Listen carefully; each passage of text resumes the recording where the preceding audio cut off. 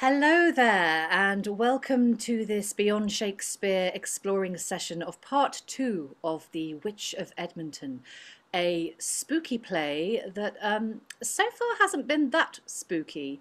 It did take a supernatural turn yesterday, just towards the end of the session, but it's also a very interesting play about society and hierarchy and the way society works, especially towards women.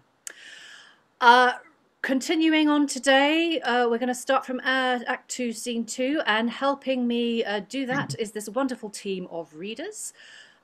Reading Third Clown, Sir Arthur, and Third Countryman is... Hello, I'm Eric, and I cannot summarize anything in my life. Reading Susan, Spirit, and Old Banks is... Hello, I'm Lois, looking forward to this in London. Reading Carter, Sawgut, and Mother Sawyer is... Hi, my name's Elizabeth Amisu, and I'm an author based in Romford. Reading Second Clown, Winifred, and Constable is... Oh, hello, I'm Dan. I'm an actor based in Montpellier, France. Reading Warbeck and Second Countryman is... Hello, I'm Lynn. I'm a college composition teacher living in the Northwestern United States. Reading Somerton, Dog, and Justice is... Gold. Steve Longstaffe, a retired academic, wondering whether I should be outside building my ark. Yes. Reading Cuddy today is... Rachael, actor on the East Coast. Reading Frank and Hamluc is...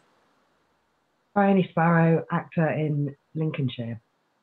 And reading First Clown, Old Thorney, and First Countryman is... Hi, I'm Greg, and I'm a renegade from the evenings. Oh, turn up to grace us with your presence in the afternoons. And I am your host, Sarah Blake, stepping in temporarily for our regular Master of Revels, Rob Crighton, who will be back tomorrow. So, as I said, we're going to pick this up from Act 2, Scene 2. And we have entering Carter, Warbeck, and Somerton. How now, gentlemen? Cloudy? I know, Master Warbeck, you are in a fog about my daughter's marriage. And can you blame me, sir? Nor you me justly. Wedding and hanging are tied up both in a proverb, and destiny is the juggler that unties the knot. My hope is you are reserved to a richer fortune than my poor daughter. However, your promise is a kind of debt, I confess it. Which honest men would pay.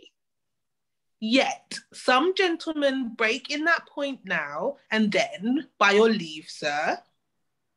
Confess thou hast had a little wrong in the wench, but patience is the only salve to cure it.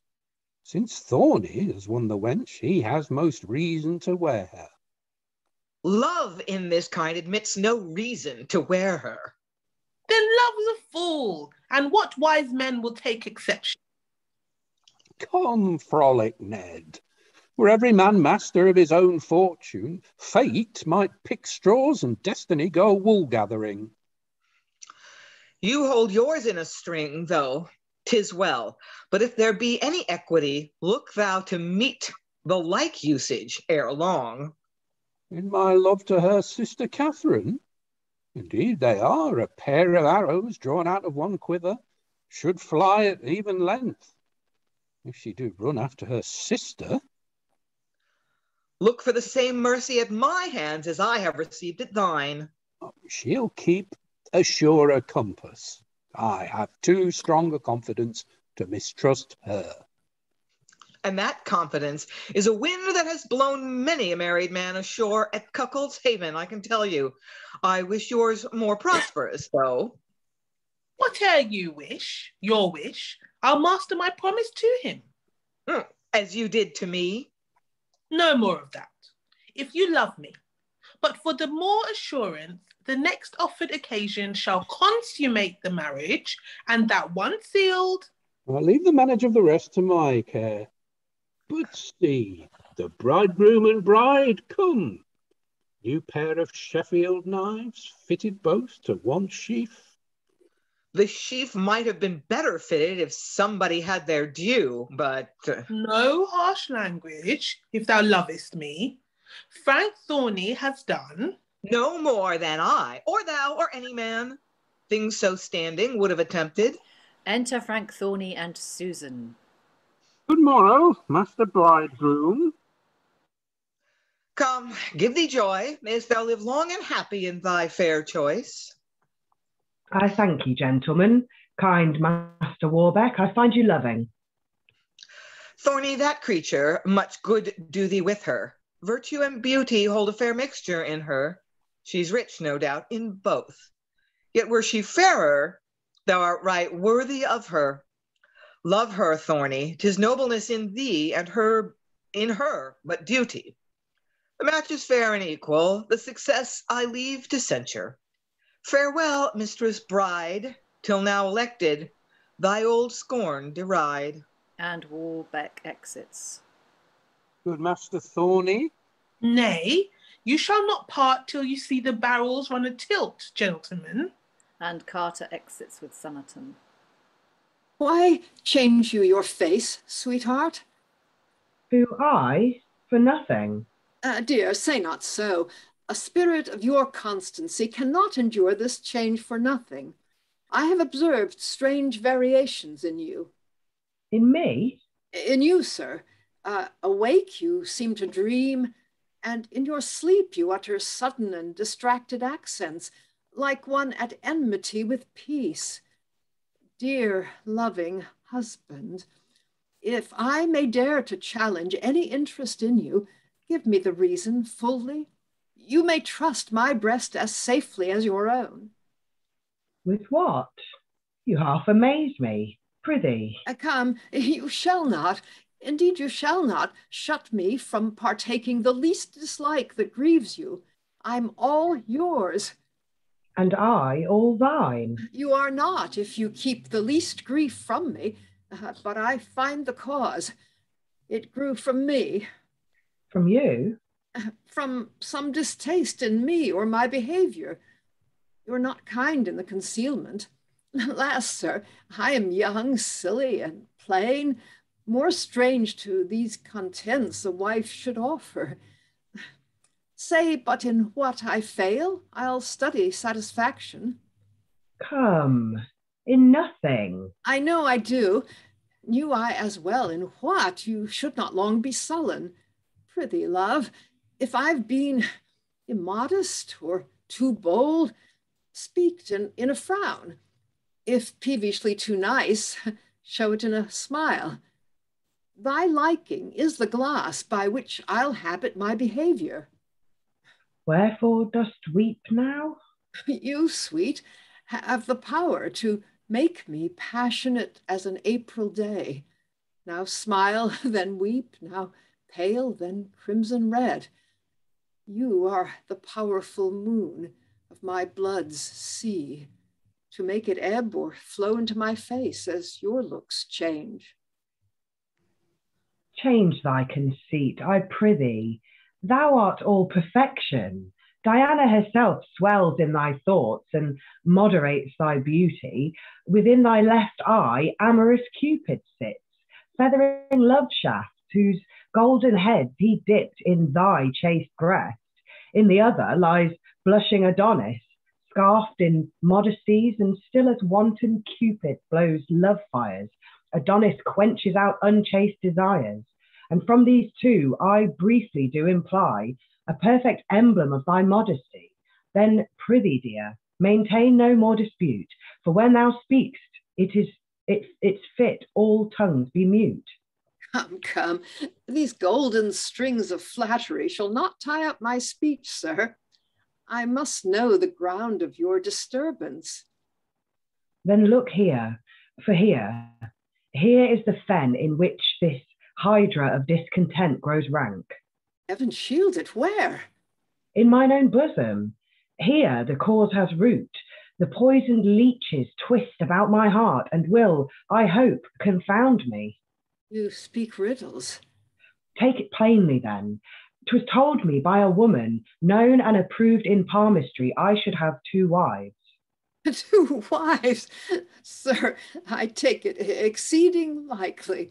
But let not conceit hurt you. You're afraid to bury me? No, no, my Winifred. How say you? Winifred? You forget me. No, I forget myself. Susan. In what? Talking of wives, I pretended Winifred, a maid that at my mother's waited on me before thyself. I hope, sir, she may live to take my place. But why should all this move you? The poor girl. She hast before thee, and that's the fiend torments me. Yet why should this raise mutiny within you? Such presages prove often false, or say it should be true. That I should have another wife? Yes, many. If they be good, the better. Never any equal to thee in goodness. Oh, sir, I could wish I were much better for you. Yet, if I knew your fate ordained you for another, I could wish, so well I love you and your hopeful pleasure, me in my grave, and my poor virtues added to my successor. Prithee, talk not of deaths or graves.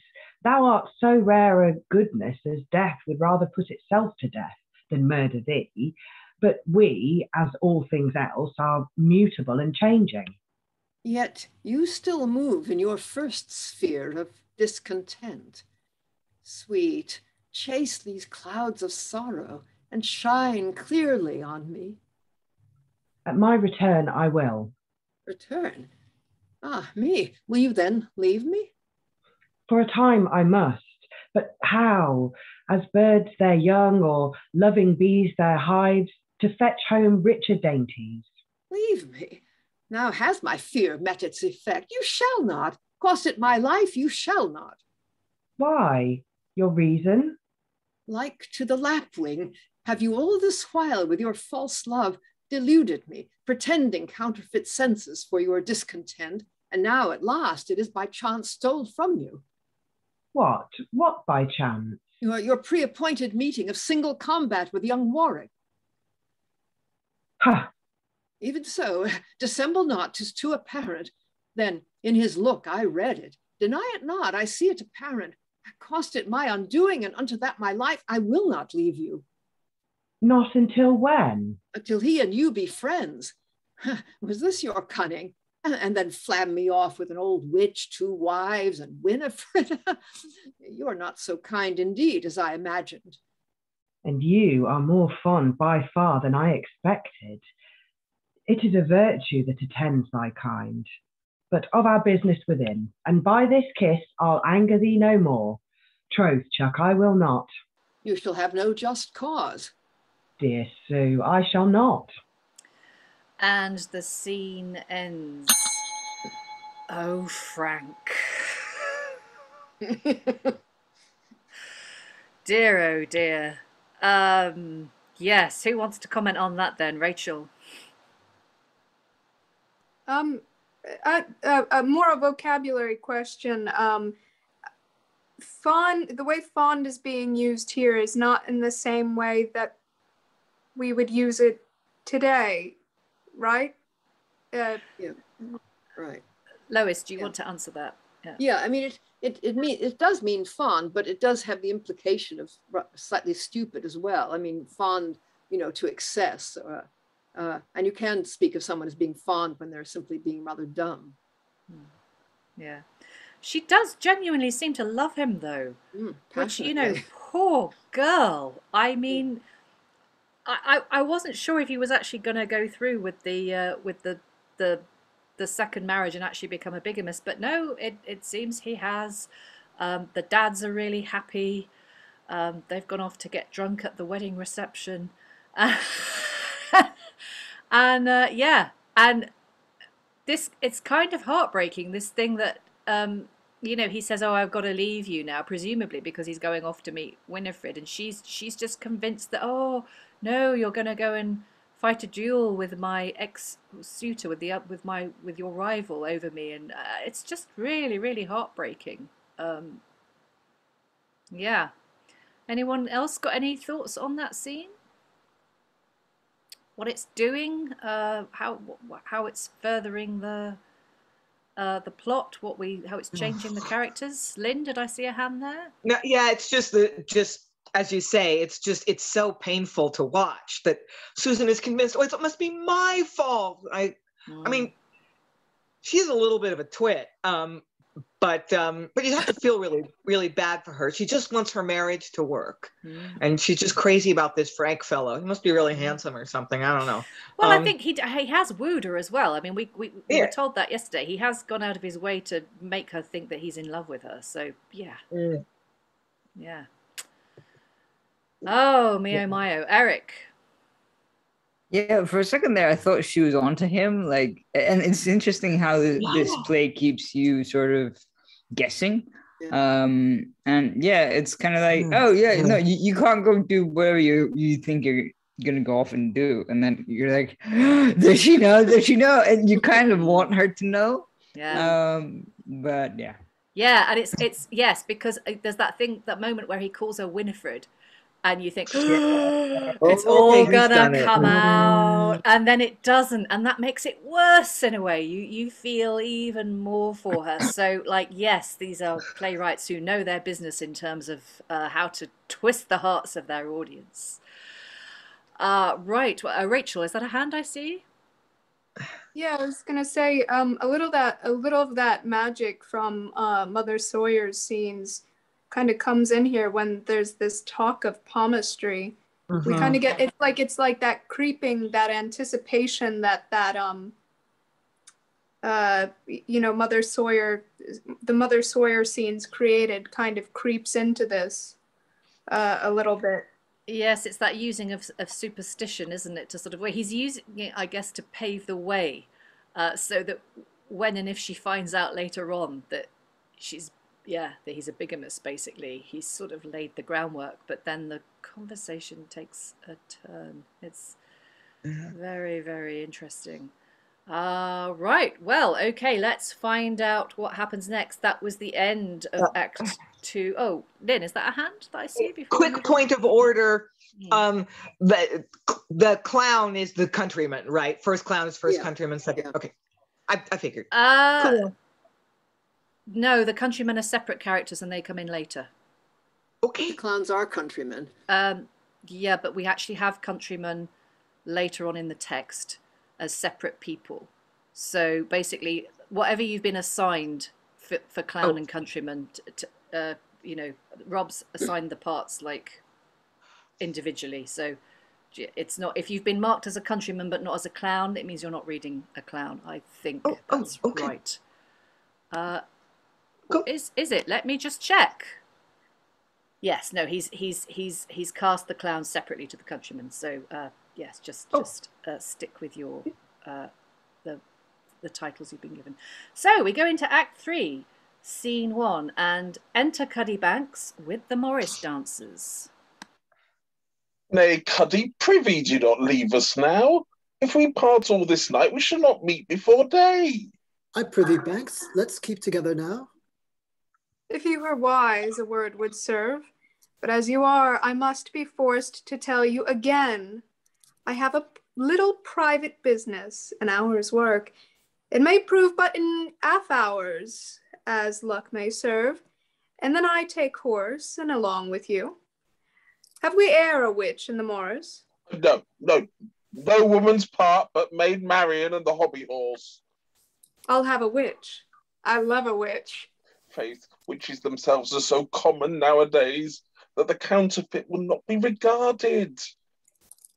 They say we have 3 or 4 in Edmonton besides Mother Sawyer. I would she would dance her part with us. Oh, would not I, for if she comes, the devil and all comes along with her. Well, I'll have a witch. I have loved a witch ever since I played at Cherry Pit. Leave me, and get my horse dressed. Give him oats, but water him not till I come. Whither do we foot it first? To Sir Arthur Clarrington's first, then whither thou wilt. Well, I am content.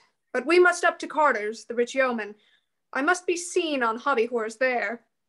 Oh, I smell him now. Oh, lay my ears, Banks is in love. And that's the reason he would walk melancholy by himself. Ha! Who was that said I was in love? Not I. Not I. Go to. No more of that. When I understand what you speak, I know what you say. Believe that. Well, 'twas I'll not deny it. I meant no hurt in it. I've seen you walk up to Carter's of Chesham. Banks, were you not there last Shrove tide? Yes, I was 10 days together there, the last Shrovetide. How could that be when there are but 7 days in the week? Prithee, peace. I reckon still an over as a traveller. Thou understandest as a fresh-water farmer that never sawest a week beyond sea. Ask any soldier that ever received his pay but in the Low Countries, and he'll tell thee there are 8 days in the week there hard by. How dost thou think they rise in High Germany, Italy, and those remoter places? But simply there are but 7 days in the week yet. No, simply as thou understandest. Prithee look but in the lover's almanac, when he has been but 3 days absent. Oh, says he, I have not seen my love these 7 years. There's a long cut. When he comes to her again and embraces her, oh, says he, now methinks I am in heaven. And that's a step. He that can get up to heaven in 10 days need not repent his journey. He may ride 100 days in a caroche and be further off than when you set forth.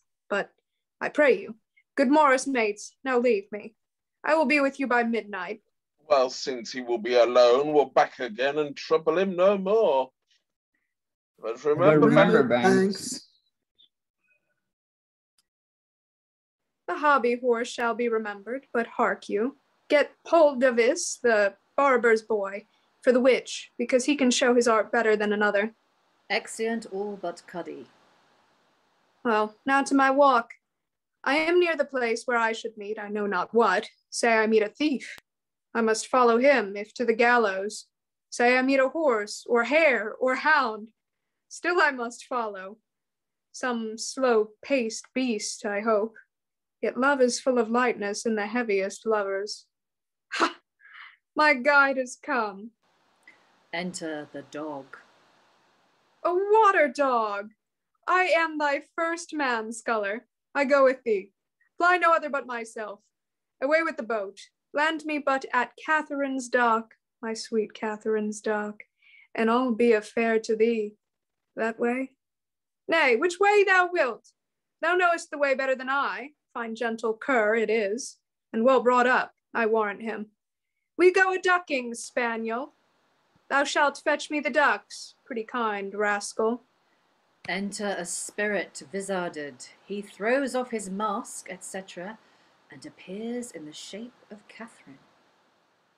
Thus throw I off mine own essential horror, and take the shape of a sweet, lovely maid whom this fool dotes on. We can meet his folly, but from his virtues must be runaways.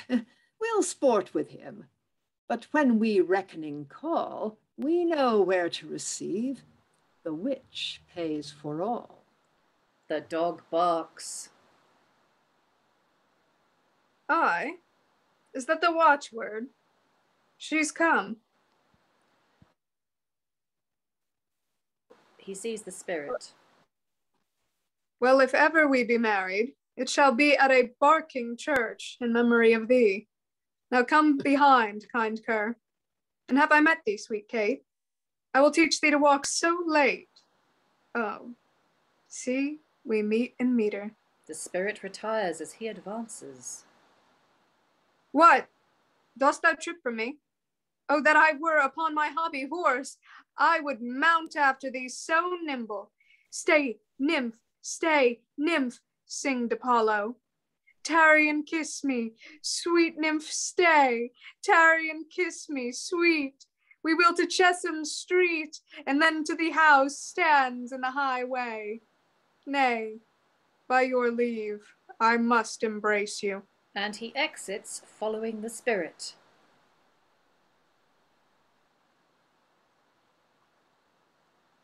And Cuddy, that's you again. Oh, help, help, I am drowned, I am drowned. Re-enter Cuddy, wet. This was an ill night to go a-wooing in. I find it now in Pond's Almanac. Thinking to land at Catherine's dock, I was almost at Gravesend. I'll never go to a wench in the dog days again, yet 'tis cool enough. Had you never a paw in this dog trick? A mange, take that black hide of yours. I'll throw you in at Limehouse in some tanner's pit or other. How now? Who's that laughs at me? Hist to him. The dog barks. Peace, peace, thou didst but thy kind neither. 'Twas my own fault. Take heed, now thou trustest the devil another time. How now? Who's that speaks? I hope you have not your reading tongue about you. Yes, I can speak. The devil you can. You have read Aesop's fables then. I have played one of your parts then, the dog that catched at the shadow in the water. Pray you, let me chastise you a little. What might one call your name, dog? My dame calls me Tom. 'Tis well, and she may call me ass. So there's an old one betwixt us, Tom Ass. She said I should follow you, indeed. Well, Tom, give me thy fist. We are friends. You shall be mine Ingle. I love you, but I pray you, let's have no more of these ducking devices. Now, if you love me, dogs love where they are beloved. Cherish me, and I'll do anything for thee. Well, you shall have jowls and livers. I have butchers to my friends that shall bestow 'em, and I will keep crusts and bones for you, if you'll be a kind dog, Tom. Anything. I'll help thee to thy love. Wilt thou? That promise shall cost me a brown loaf, though I steal it out of my father's cupboard. You'll eat stolen goods, Tom, will you not? Oh, best of all, the sweetest bits, those. You shall not starve. Ningle Tom, believe that. If you love fish, I'll help you to maids and souls. I'm acquainted with a fishmonger. Maids and souls. Ooh, sweet bits. Banqueting stuff, those. One thing I would request you, Ningle, as you have played the knavish cur with me a little, that you would mingle amongst our Morris dancers in the morning. You can dance. Yes, anything. I'll be there, but unseen to any but thyself. Get thee gone before. I fear not my presence. I have work tonight. I serve more masters and more dames than one. He can serve the devil. He can serve Mammon and the devil too. It shall concern thee and thy love's purchase. There is a gallant rival loves the maid, and is like to have her. Mark what a mischief before the Morris hens shall light on him. Oh, sweet Ningle, thy noof once again. Friends must part for a time. Farewell. With this remembrance, shalt have bread too when we meet again. If ever there were an honest devil, 'twill be the devil of Edmonton, I see. Farewell, Tom.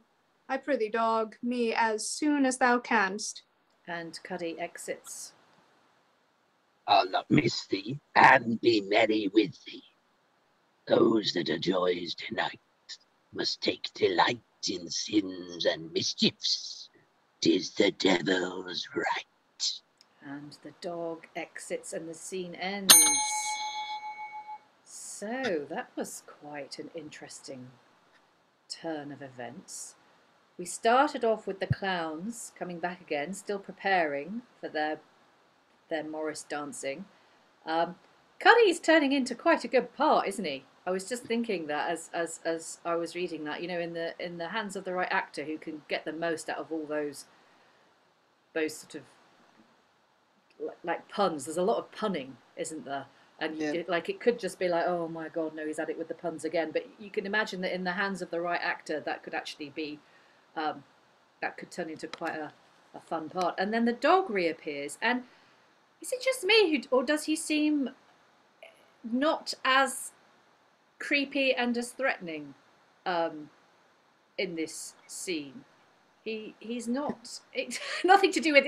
Actually, to be fair, your voice was a lot more creepy and threatening than Eric's was yesterday, because Eric was doing Scooby-Doo to quite astounding effect. But I mean, it seems to me that he doesn't.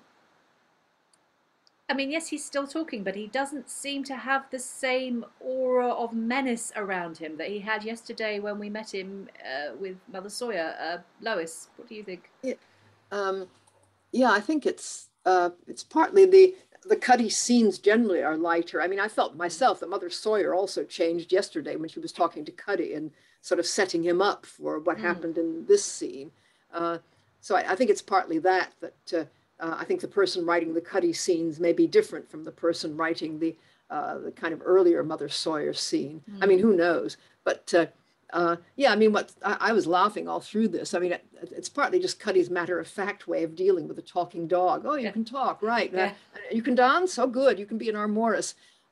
Yeah, I mean, it's funny because I'm sure there's some vague recollection of the Two Noble Kinsmen, which is a part Fletcher play, in which this mad girl is co-opted to be in the Morris dance. I mean, there's this idea that the Morris dance is so crazy that you can sort of include all sorts of things in it. So just as they discover a mad woman wandering around and get her to dance, so here he wants the dog in the Morris dance, and he would like to get the witch in the Morris dance. It's kind of the same idea, I think. Is it almost the idea that the evil kind of glances off him because he's not aware of it, because he can't, because he doesn't feel it and see it? Obviously Sawyer does because she's been the victim of it, but it just kind of glances off him because he has this kind of innocent quality to him. Any other thoughts about this? No? Oh, Rachael, yes. And then Lynn. My interpretation, I don't know, was maybe it's because the relationship is like you guys are kind of saying, or my perception is that he's got more of like it seems like he's forming more of a partnership, there's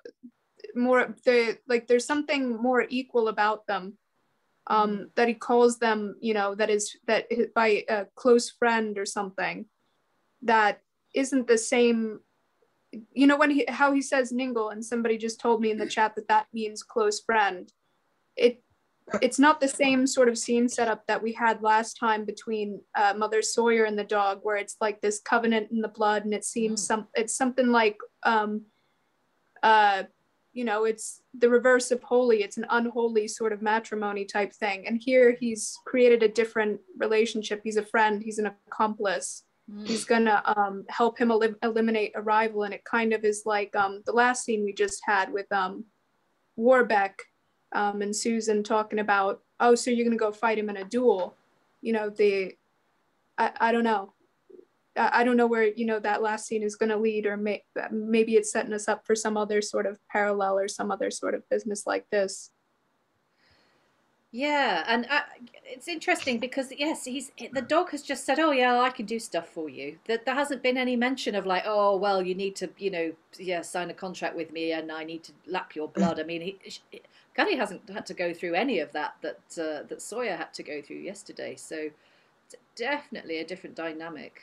Lynn, you had your hand up, and then I'll come back to Lois. Yeah, there is this sort of buddy ethic going here. Give me your fist, shake my hand, and thy nief once again. They're shaking hands. So, yeah. But I was just going to point out that we have a very tenuous tie to the other plot.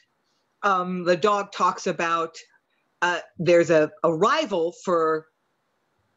There is a gallant rival loves the maid and likely is to have her. So we're talking about Somerton or whatever his name is, who is also in love with Kate, who is the sister of Susan, who is Frank's second wife. So yeah, it's feeling a little contrived, but we'll see how that works out. Yes, Cuddy is the only point of contact between the two plot strands at the moment. We'll see if that changes as we go through. Lois, did you have something else that you wanted to add? Well, the last lines of the scene from the dog, I think, are kind of explaining that this is going to be light comedy, and he's kind of justifying the fact that it is so different from his previous appearance with Mother Sawyer. I mean, he says those that are joys denied must take delight in sins and mischiefs. He's going to be merry with him.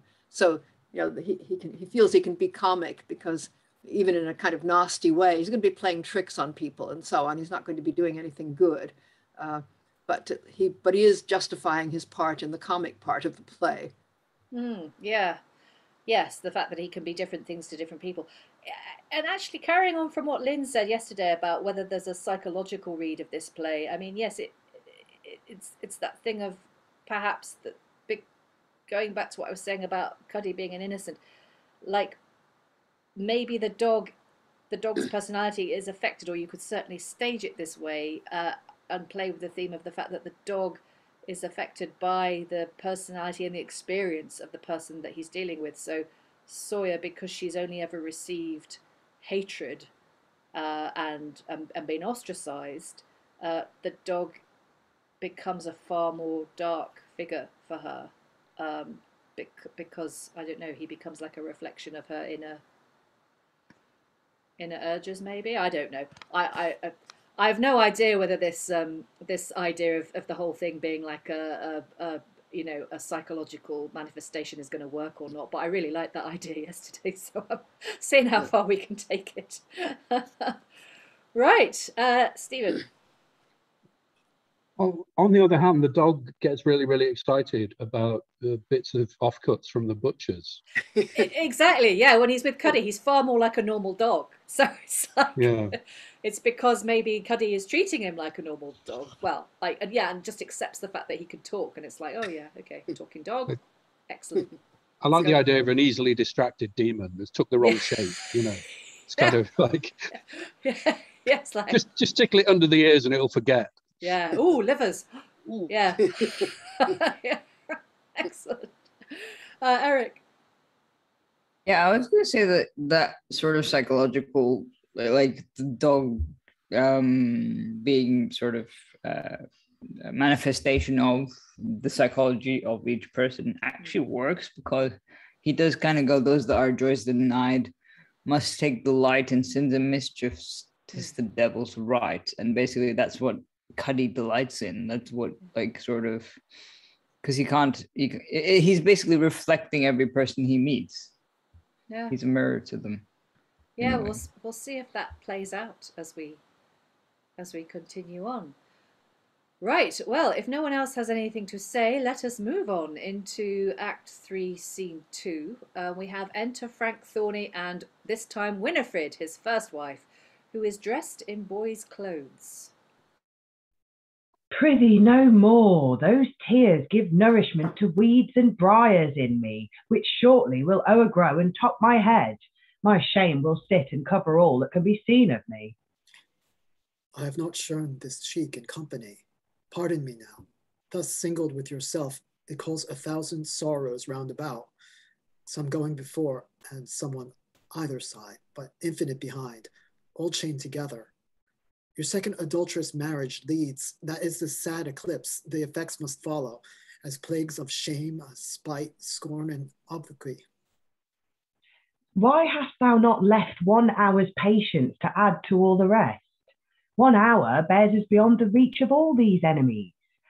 Are we not now set forward in the flight, provided with the dowry of my sin to keep us in some other nation? While we together are, we are at home in any place. 'Tis foul, ill-gotten coin, far worse than usury or extortion. Let my father then make the restitution, who forced me to take the bribe. It is his gift and patrimony to me, so I receive it. He would not bless nor look a farther on me until I satisfied his angry will. When I was sold, I sold myself again. Some knaves has done it in lands, and I in body, for money, and I have the hire.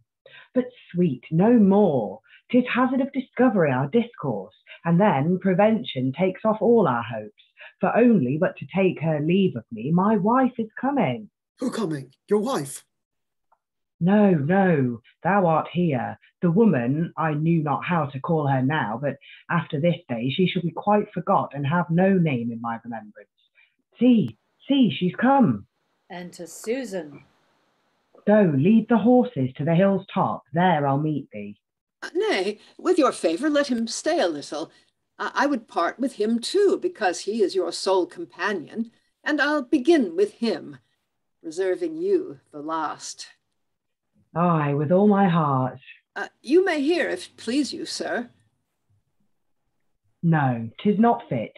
Some rudiments I conceive they must be to overlook my slippery footings, and so... No, indeed, sir. Tush, I know it must be so, and it is necessary. On, but be brief. And Winifred walks forward. What charge soe'er you lay upon me, mistress, I shall support it faithfully, being honest to my best strength. I believe it shall be no other. I know you were commended to my husband by a noble knight. Oh, God. Oh, mine eyes. Oh, now, what ails thee, lad? Something hit mine eye. It makes it water still, even as you said, commended to my husband. Some door, I think it was. I was forsooth commended to him by Sir Arthur Clarrington. Whose servant once my Thorney was himself. That title, methinks, should make you almost fellows, or at the least much more than a servant, and I'm sure he will respect you so. Your love to him, then, needs no spur from me, and what for my sake you will ever do, 'tis fit it should be bought with something more than fair entreats. Look, here's a jewel for thee, a pretty wanton label for thine ear, and I would have it hang there still to whisper these words to thee. Thou hast my jewel with thee. It is but earnest of a larger bounty when thou returnest with praises of thy service, which I am confident thou wilt deserve. Why, thou art many now besides thyself. Thou mayst be servant, friend, and wife to him. A good wife is them all. A friend can play the wife and servant's part and shift enough. No less the servant can the friend and wife. 'Tis all but sweet society, good counsel, interchanged loves, yes, and counsel keeping. Not done yet? Even now, sir. Mistress, believe my vow, your severe eye were at present to command, your bounteous hand, were it then to buy or bribe my service, shall not make me more dear or near unto him than I shall voluntary. I'll be all your charge, servant, friend, wife to him. Wilt thou? Now blessings go with thee for it. Courtesies shall meet thee coming home. Pray you say plainly, mistress, are you jealous of him? If you be, I'll look to him that way too. Oh, say'st thou so? I would thou hadst a woman's bosom now. We have weak thoughts within us. Alas, there's nothing so strong in us as suspicion. But I dare not, nay, I will not think so hardly of my Thorney. Believe it, mistress, I'll be no pander to him. And if I find any loose lubric scapes in him, I'll watch him. And at my return, protest I'll show you all. He shall hardly offend without my knowledge. Thine own diligence is that I press, and not the curious eye over his faults. Farewell. If I should never see thee more, take it forever. Prithee, take that along with thee, and haste thee. Handing his sword to Winifred. And haste thee to the hill's top. I'll be there instantly. No haste, I prithee. Slowly as thou canst. Exit, Winifred. Pray, let him obey me now. 'Tis happily his last service to me. My power is e'en a going out of sight. Why would you delay? We have no other business now but to part. And will not that sweetheart ask a long time? Methinks it is the hardest piece of work that e'er I took in hand. Fie, why, look, I'll make it plain and easy to you. Farewell. And he kisses her. Alas, I'm not half perfect in it yet. I must have it read o'er 100 times. Pray you take some pains, I confess my dullness. What a thorn this rose grows on. Parting was sweet, but what a trouble 'twill be to obtain it. Come, again, farewell. He kisses her again. Yet wilt return. All questions of my journey, my stay, employment, and revisitation, fully I have answered all. There is nothing now behind, but nothing. And that nothing is more hard than anything, than all the everythings. This request. What is it? That I may bring you through one pasture more, up to yon knot of trees. Amongst those shadows, I'll vanish from you. They shall teach me how. Why, 'tis granted. Come, walk then. Nay, not too fast. They say slow things have best perfection. The gentle shower wets to fertility. The churlish storm may mischief with his bounty. The baser beasts take strength even from the womb, but the Lord Lion's whelp is feeble, long. And exeunt. And that's the end of the scene. Oh my. More dissembling from Frank. Is it just me, or is he getting more callous as the play goes on? Lynn, did you look like you wanted to say something there? Just agreeing with that. Doing bad things, it seems to be making him a bad person. That sense that he's getting more heartless. Yeah, totally agree with that. Yeah, these playwrights really seem to enjoy manipulating us as the audience. You know, the ironies of that conversation between Winifred and Susan. You'll be sort of his substitute wife. Yeah. Oh. Yikes! So much yikes. Yeah, indeed. Yeah. Yes. If I had a cushion to hand, I probably would have been, hiding behind it at that point. Yeah. Briony.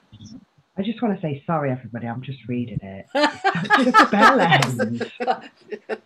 He is a bit. Somebody brought up.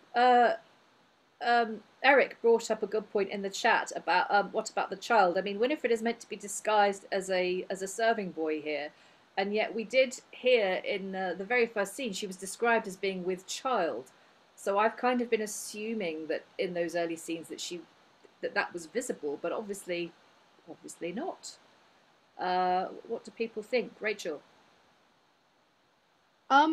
Even if she's not physically visible, I mean the hormonal changes that people can go through in that time. You know how she breaks out crying here. There could be that that could come into play. Some hormonal mood swings of that. I don't know, maybe just another thing to, that an actor could play with, a different level or layer that could be played with there. And the Ningle thing that was said last time, you know, her coming in disguise afterward as dressed as a serving boy, you know, maybe plays into that little parallel. Yes, she's become his Ningle, even though she's actually his wife. Yeah, that's a good point. I think the wife, I think the crying. I mean, yeah, that's she could absolutely be hormonal as well. But it was because she heard Susan refer to Frank as her husband, wasn't it? I think that was the thing that made her cry. I was just wondering about how you'd actually square it on stage, with making it clear to the obvious in the first scene that she's pregnant, and then making her not so pregnant that Susan doesn't realise she's a girl dressed as a serving boy in this scene. Briony. Is it just the power of the early modern disguise, though? Because, you know, they're so mighty. Good that even parents don't recognise their own children. It's true. Until the big reveal. Yes. Maybe she just thinks he's a little fat boy. Yeah. She does seem quite naive and maybe a bit gullible as well. So maybe, maybe that's part of the comedy. Oh, yeah, maybe. Ooh. It's a good point. Yeah, Lois. I think it's just that, you know, they've established in the first scene that she's pregnant, and then they can conceal it after this. I mean, a cloak or something would be enough. A cloak is actually all it needs, isn't it? Yeah. Good, that's what the costume designer in me was thinking, is a cloak. Or the other possibility is that she's already given birth. Enough time has passed that she had a baby at her uncle's. I think they mentioned that. The play will make that clear later, whether she's still pregnant or whatever. But yeah, just like a cloak, a nice big full cloak, so that her shape is disguised. Yeah. Good point. Thank you for sorting that out for me, Eric. I was just going to say that it's interesting how thus far we're in Act 3, Scene 2. Well, going on to Act 3, Scene 3, but like most of the scenes seem to be almost duologues. They're not like these big ensemble scenes. They're kind of very restrained. You've got like, if at most you had like 4 or 5 characters on stage at the most, but I don't know, it's just an interesting sort of, so many things to do with doubling that might make it even more interesting. Absolutely. And I mean, it's a good point, because the clowns come on every so often. We did have a big scene yesterday where everybody was on stage with the 2 sets of well, not the 2 sets of lovers, the daughters, and then the suitors, and the fathers. But it's quite spare and pared down, isn't it? Which and you've got and we seem to be. It's quite modern, I think, in the way we have Frank and Susan. We have a Frank and Susan scene, and then we switch, and we get a bit of light comedy, and then we're back to Frank and Susan, and then presumably we're going to switch again in the next scene, and that reminds me of sort of modern editing, which is quite interesting, and the duologues as well. Elizabeth, you're muted. Thank you, Sarah. Yeah, I was really thinking about the title, because we're more than halfway through the play now. And I was wondering if the title was one of those things that was done as like a draw. It was like, oh, The Witch of Edmonton. It's like, oh, that sounds quite juicy. Oh, I'll go and see that. And then it kind of tricks you into coming and seeing a kind of a play of manners, or something that's a little bit more risque, about cultural and society norms and things like that, rather than about witchcraft and spirituality. Because we've gone quite far into the play, and the witch doesn't seem to be that much of a main character. That's very true. She's only been in 1 scene so far, I think, and instead we have this quite cerebral, I mean, very clever and very gripping, and I'm totally into it, because I want to find out what happens to Susan and Winifred, but yeah, it's really got nothing to do with her at all so far. That's it. Briony, then Eric. I really love that idea, Elizabeth, especially because, I don't know, something about this text and how, like, the layers and the twists and turns and absolute, like, I feel like I'm being led along by the nose completely, and I'm reading it. So I think if you produced it right, you could really make the audience feel so immersed and involved in what's happening with this. So I like the idea that it's just another trick, the name. Eric, did you have your hand up? Yeah, I was going to say that also the clowns had mentioned, well, actually, witches are so commonplace nowadays that, we've got 3 or 4 or 5 of them. And then, there's not just one. So there's a part of me going, maybe like there's an implication that the women are actually witches, like sort of not in the traditional sense of like, bewitching people, but sort of representations of, I don't know, maybe. Or also men could be witches as well in early modern culture. That's a very interesting point. Hold that thought, Eric. We'll come back to that later. Lois. Yeah, well, Eric just made me remember that Frank's idiotic speech to Susan about how one eye has Cupid in it and the other eye has Adonis in it, both shooting at him, I mean, that suggests it's a version of witchcraft. I mean, it's sort of rubbish. One eye is inflaming him sensually, whereas the other eye, like Adonis, is being terribly chaste. But it's the same notion. Women's eyes have some sort of weird power because they worry about Sawyer having the evil eye. Yes, and also Cuddy, when he was talking to Sawyer yesterday about the fact that Catherine, the woman he's fallen in love with, she had a demon that came out of her eye and hit him in the heart feathers, which I thought was kind of entertaining. Yeah. So yes, that idea that witches are, yes, only witches. Maybe there are more witches out there that just aren't called so. That's an idea I think we should maybe hang on to and come back to later. Right. Okay. Let's move on then. If no one else has anything to say, we're going into Act 3, Scene 3, and enter the dog. Now for an early mischief and a sudden. The mind's about it now. One touch from me soon sets the body forward. Enter Frank and Susan. Your request is out yet. Will you leave me? What? So churlishly? You'll make me stay forever rather than part with such a sound from you. Why, you almost anger me. Pray you be gone. You have no company, and 'tis very early. Some hurt may betide you homewards. Hush, I fear none. To leave you is the greatest hurt I can suffer. And besides, I expect your father and mine own to meet me back or overtake me with you. They began to stir when I came after you. I know they'll not be long. So I shall have more trouble. The dog rubs against him. Thank you for that. Then I'll ease all at once. It is done now. What I ne'er thought on, you shall not go back. Why, shall I go along with thee? Oh, sweet music. No, to a better place. Any place, I'm there at home where thou pleasest to have me. At home? I'll leave you in your last lodging. I must kill you. Oh, fine, you'd fright me from you. You see, I had no purpose. I'm unarmed, and 'tis this minute's decree, and it must be. Look, this will serve your turn. He draws a knife.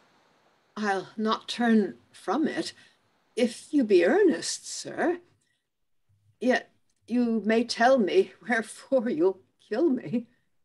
Because you're a whore. There's one deep wound already. A whore. 'Twas ever further from me than the thought of this black hour. A whore.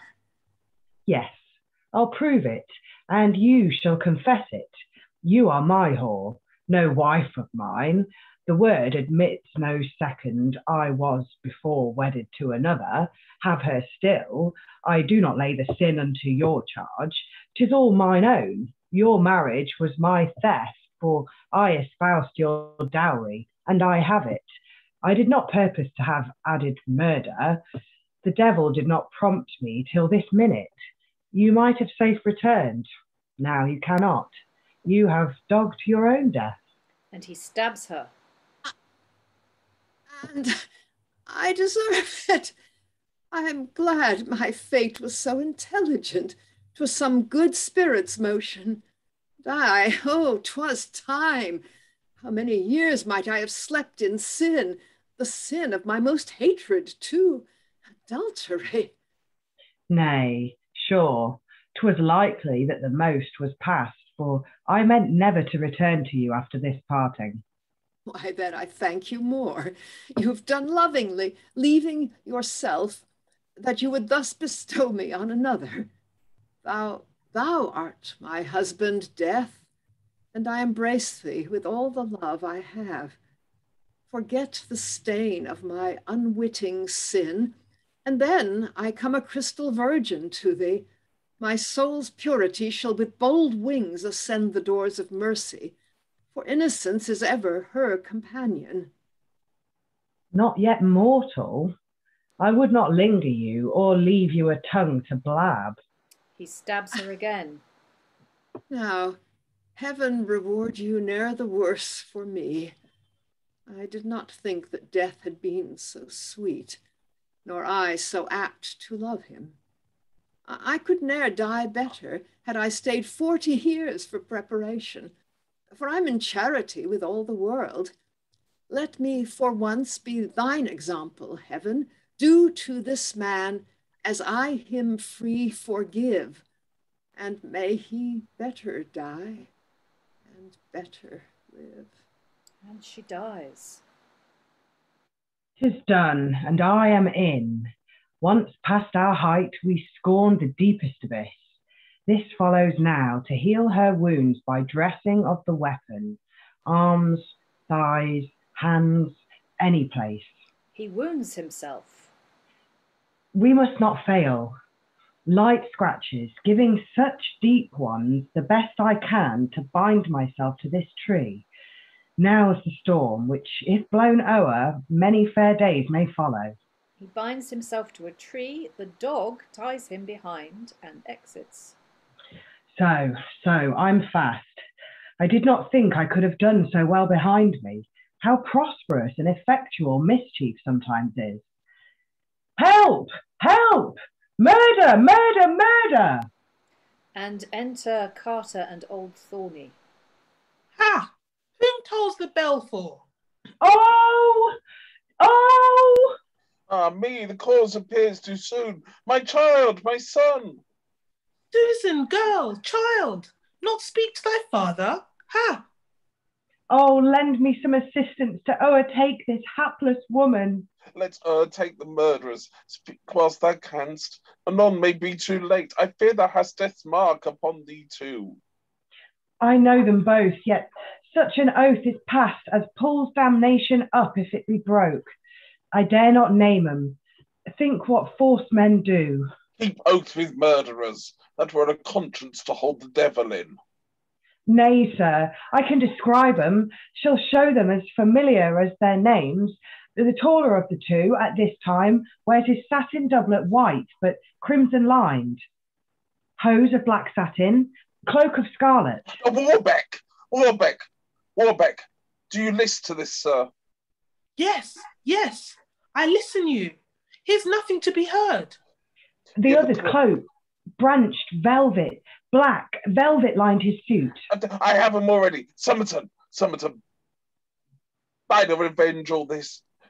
Come, sir, the first work is to pursue the murderers when we have removed these mangled bodies hence.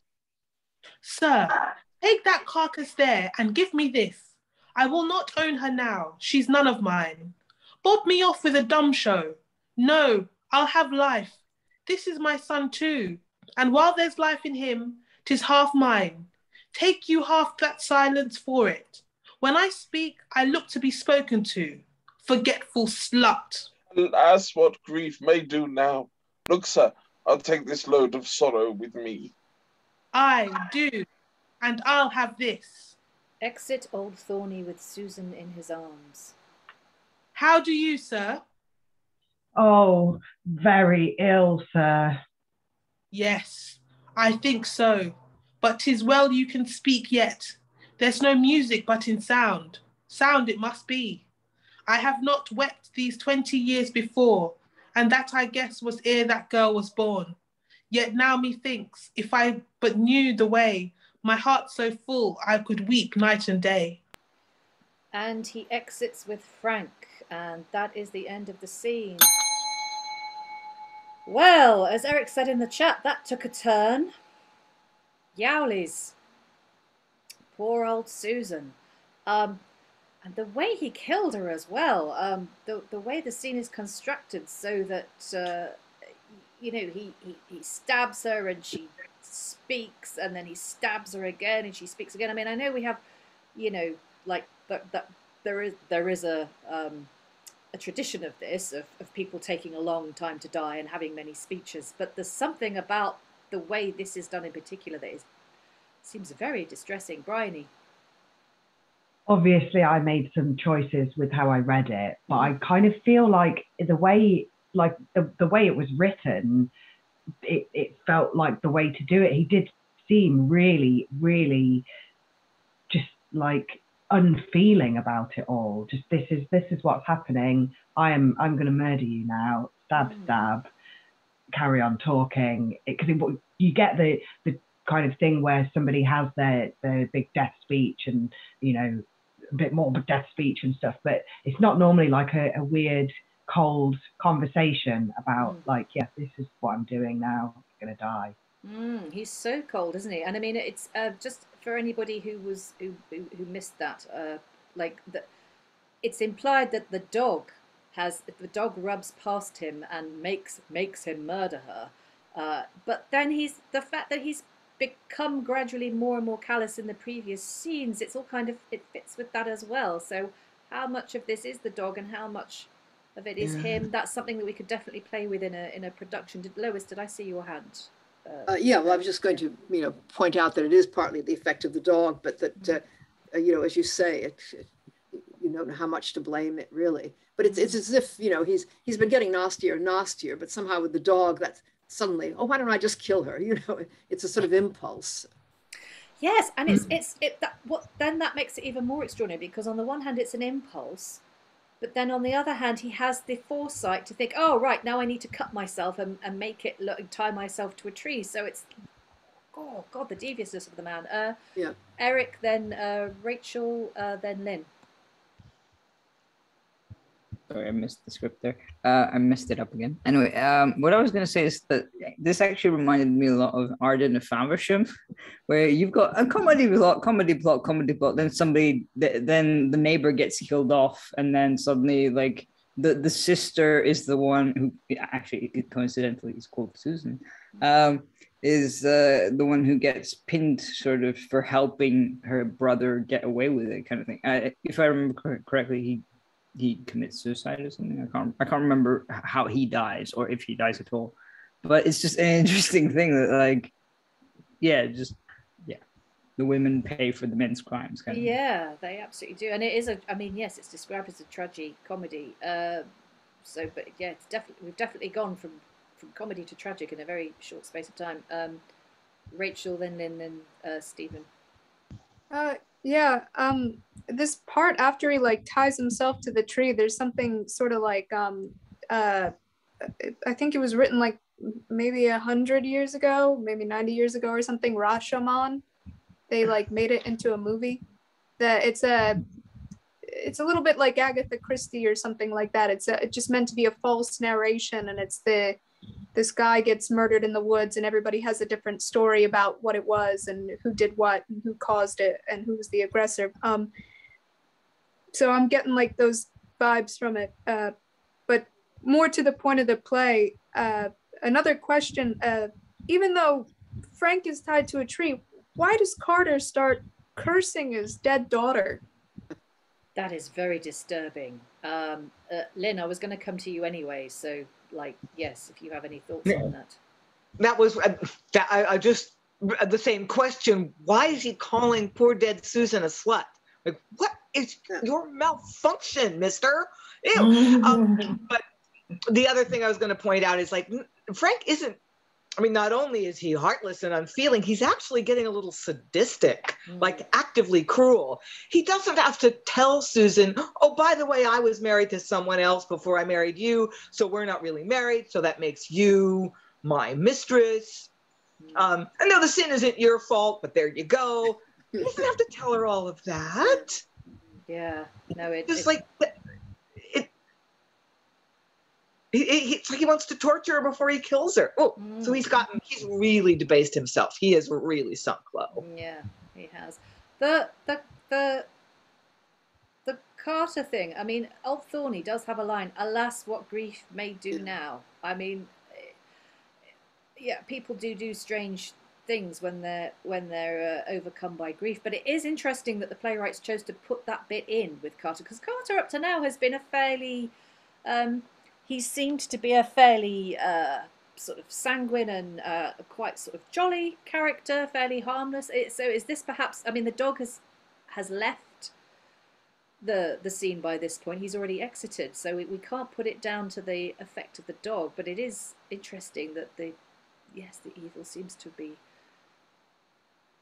influencing everybody who steps into it. I saw Stephen's hand earlier, and then I'll go to Briony. Well, some of this has already been said. It's interesting that the dog ties him, but he thinks he's done it himself. Yeah, it's not so much what he does as what he says. The dog says, "I will influence," that he's got the idea in his head, and all we need to do is make it happen. But what he says is just kind of standard male script. The period, it's the patriarchy, and he knows exactly the words to say. This has been run and rerun, and it does turn up in other plays, doesn't it? And it reminded me very much of a play that Rowley had a hand in called The Changeling, which is sort of around this time, and he's channeling a character called De Flores.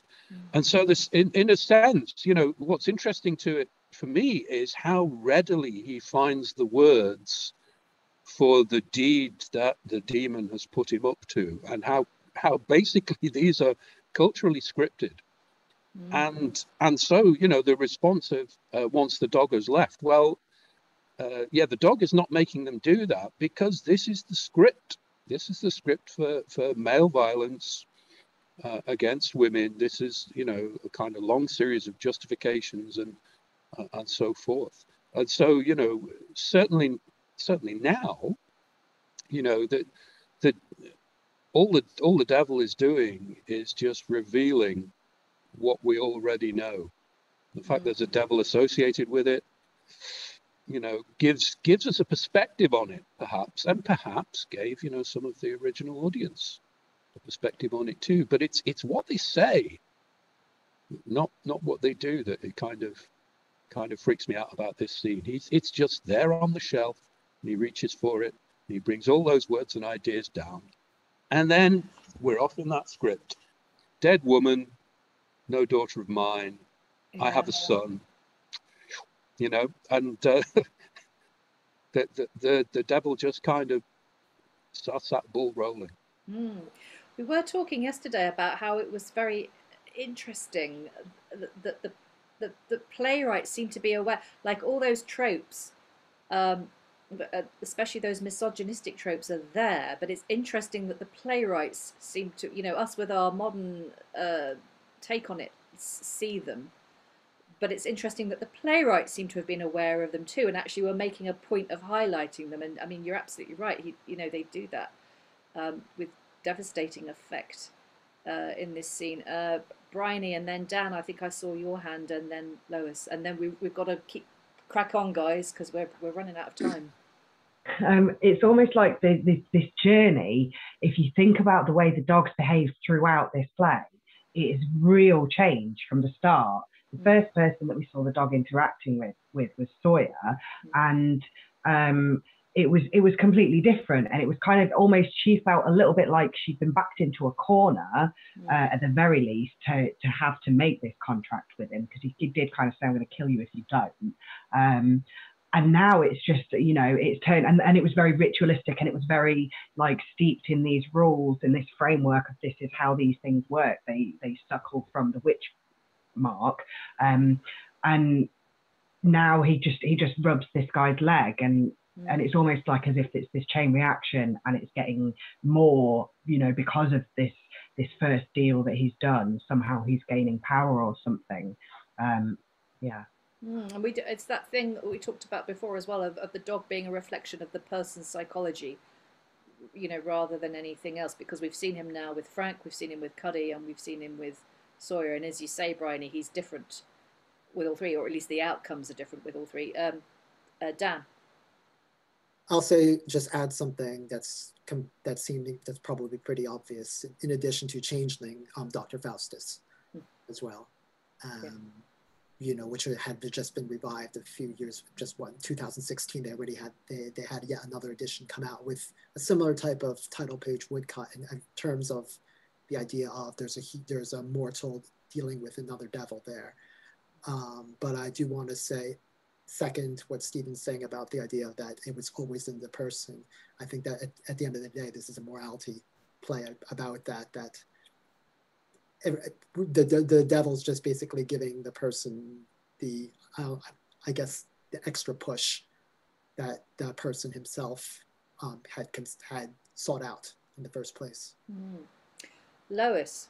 Yeah, a couple of things. One, I wanted to defend old Carter. I think he's cracking up, and that, he calls her a slut because she doesn't answer him. Of course she doesn't answer him because she's dead, and he knows she's dead, but he's just, there are a number of situations where people do that. I mean, there's several which I can't mention, but I guess even, I think the addition to the Spanish tragedy has Geronimo refusing to recognize that the corpse is that of his son and saying, I wonder how this fellow got his clothes, which is the same sort of thing in a way. I mean, and there are other bits that I could mention, but anyway, I really think as Thorney says, it's really just that he's so upset that he can't take it in.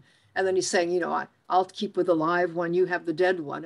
It's not really so much, I don't care about my daughter. I'd rather have my son. I mean, that's more of, I think, our modern take on it. But it is more, I want life, not death. I just can't cope with death, in fact. Yeah, it's a denial of reality. Yeah, the other thing is that, it's awful, everything that Frank says to Susan, but it enables her to die actually happy, because she's getting out of becoming, she just couldn't possibly have lived given her standards of morality and so on, with the idea that she was technically a whore, which she would be. Her marriage is invalid now. Yeah, yes, that's a good point. We could have a half-hour discussion about that, but let's not, because we need to to crack on. But it's a good point that you raise. Right, let's move on. Act 3, Scene 4. Enter Sir Arthur, Clarrington, Warbeck, and Somerton. Come, gentlemen, we must all help to grace the nimble-footed youth of Edmonton that are so kind to call us up today within High Morris. I could wish it for hang on. And Warbeck's just having I think maybe the dog has just brushed across his leg. Hopefully not. Well, not the demonic dog. At least. Are you back with us, Warbeck? Yes, we'll give it a try. I could wish it for the best. It were the worst now. Absurdities, in my opinion, ever the best dancer in a Morris. I could rather sleep than see him. Not well, sir? Faith, not ever thus leaden. But yet I know no cause for it. Now am I beyond my own condition highly disposed to mirth? Well, you may yet have a Morris to help both, to strike you in a dump and make him merry. Enter Sawgut with the Morris dancers, etc. Come, will ye set yourselves in Morris Ray? The 4-bell, 2nd-bell, tenor, and great bell, made Marion for the same bell. But where's the weathercock now, the hobby horse? Is not Banks come yet? What a spite 'tis! When set you forward, gentlemen? We stabled for the hobby horse. All our footmen are ready.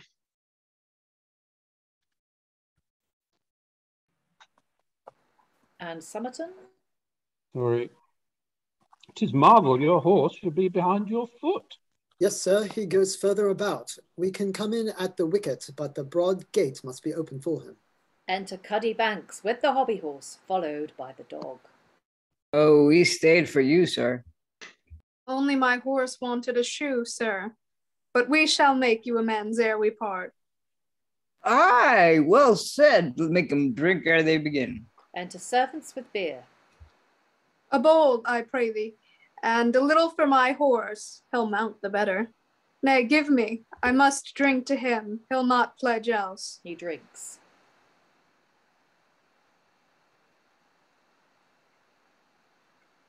Here, Hobby. Holds the bowl to the hobby horse. I pray you. No, not drink. You see, gentlemen, we can but bring our horse to the water. He may choose whether he'll drink or no. He drinks again. Good moral, made plain by history. Strike up, Father Sawgut. Strike up. In when you will, children. Cuddy mounts the hobby. Now, in the name of the best foot forward. He endeavours to play, but the fiddle gives no sound. How now? Not a word in thy guts. I think, children, my instrument has caught cold on the sudden. My Ningle's knavery, Black Tom's doing. Why, what mean you, Father Sawgut? What mean you, Father Sawgut? Why, what would you have him do? You hear his fiddle is speechless. I'll lay mine ear to my instrument, that my poor fiddle is bewitched. I played the flowers in May, e'en now as sweet as a violet. Now 'twill not go against the hair. You see I can make no more music than a beetle of a cowturd. Let me see. Father Sawgut. He takes the fiddle. Say once you had a brave hobby horse that you were beholding to. I'll play and dance too. Ningle away with it. He gives it to the dog, who plays the Morris. Aye, Oh, marry, marry, sir. sir. They dance. Enter a constable and officers. Away with your jollity. 'Tis too sad an hour. Sir Arthur Clarrington, your own assistance, in the king's name, I charge for apprehension of these two murderers, Warbeck and Somerton. Ha? Flash murderers? Well, this has awakened my melancholy. And struck my mirth down flat. Murderers! The accusation is flat against you, gentlemen. Sir, you may be satisfied with this. Shows his warrant. I hope you'll quietly obey my power.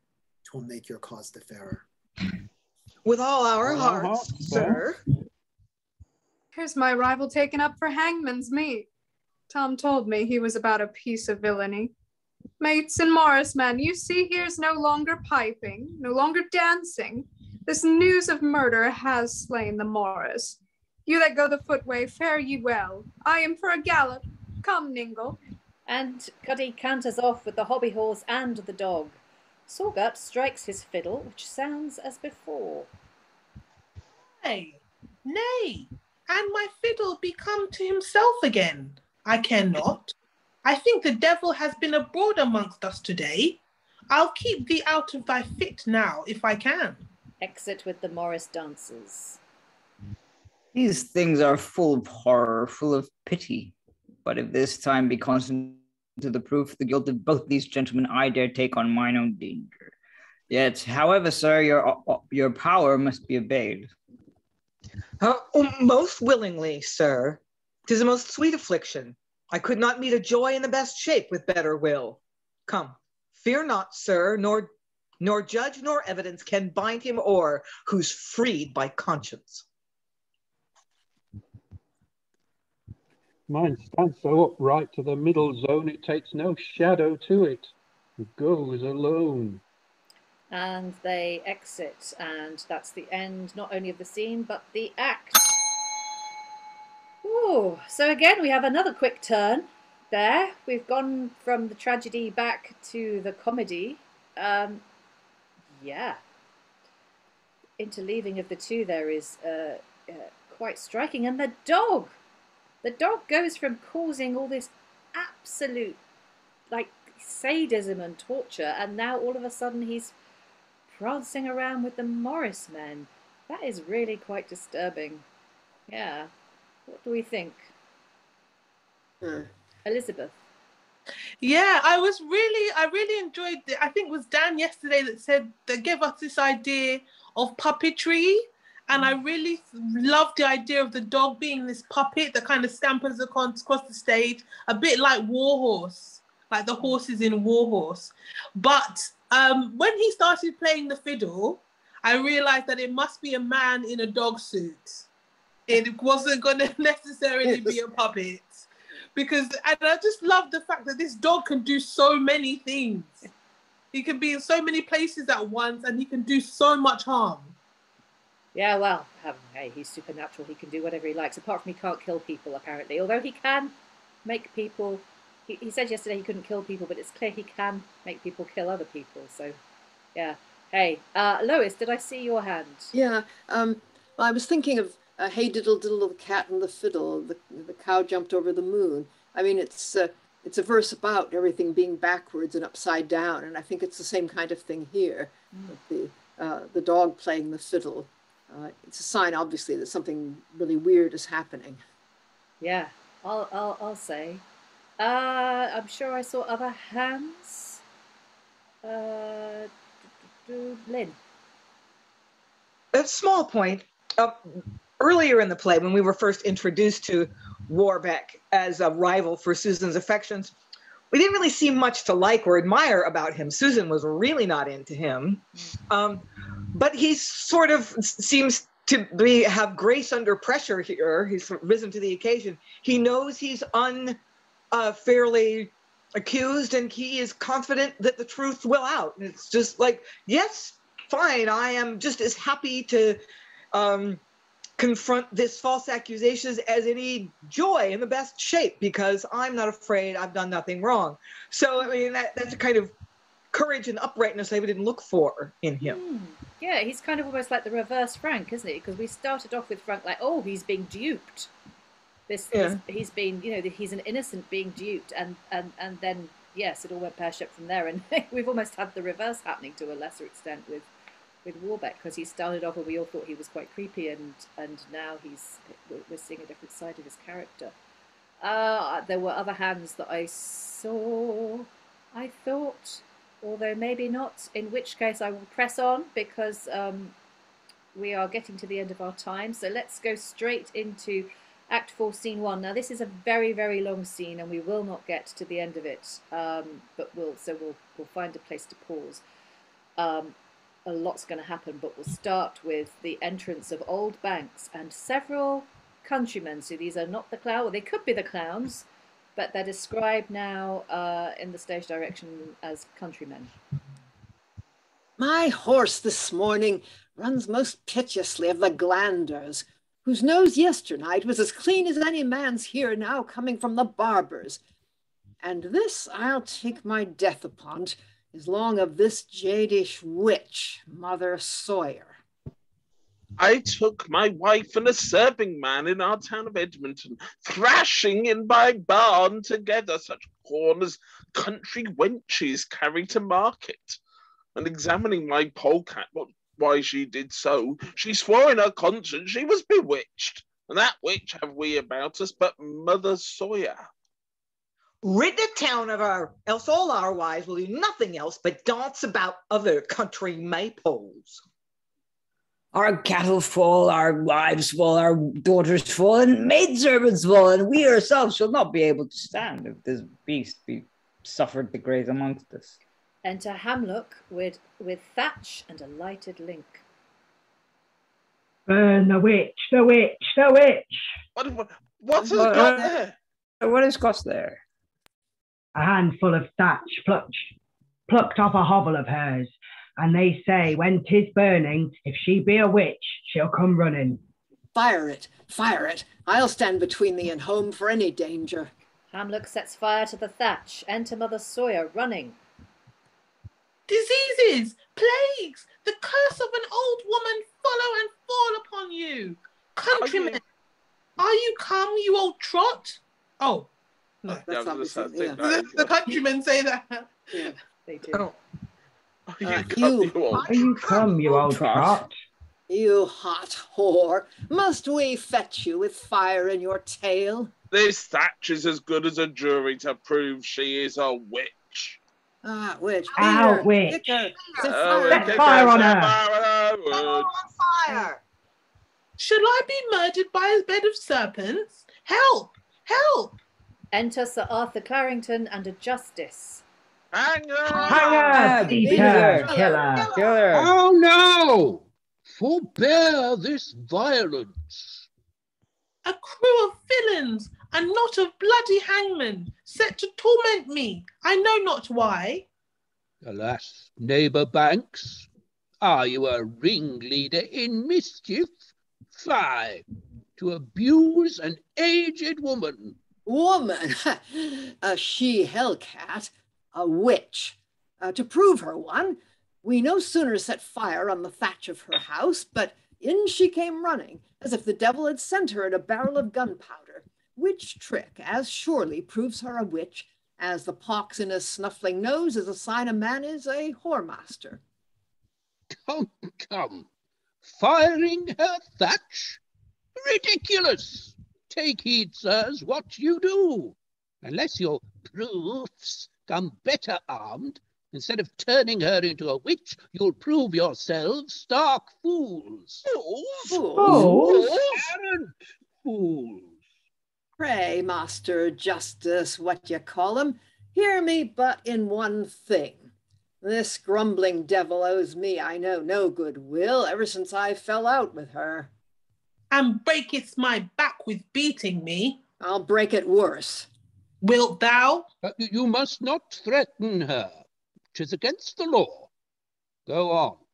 So, sir, ever since, having a dun cow tied up in my backside, let me go thither, or but cast mine eye on her, and if I should be hanged, I cannot choose, though it be 10 times in an hour, but run to the cow, and taking up her tail, kiss, saving your worship's reverence, my cow behind, that the whole town of Edmonton has been ready to be pissed themselves with laughing me to scorn.